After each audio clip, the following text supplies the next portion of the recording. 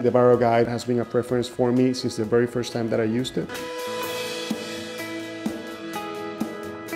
Planning is very easy, it's fairly rapid. The good thing is that you can do even multiple trajectories with the planning system, and then you just translate that into the neuro-navigation system.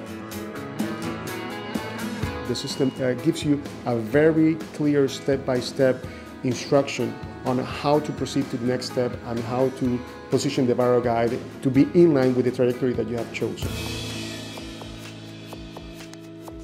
The VarioGuide is something that is very versatile. I mostly use it for doing stereotactic biopsies, but the features of the VarioGuide allow it to be used for many other procedures, for example, stereotactic placement of shunts or chemotherapy reservoirs.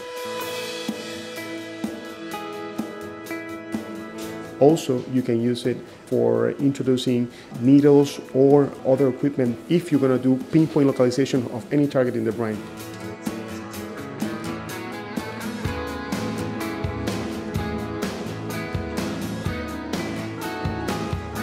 Using a VarioGuide, the physician can be more confident that a biopsy was taken at the right spot, and this without the need of patients wearing a head frame.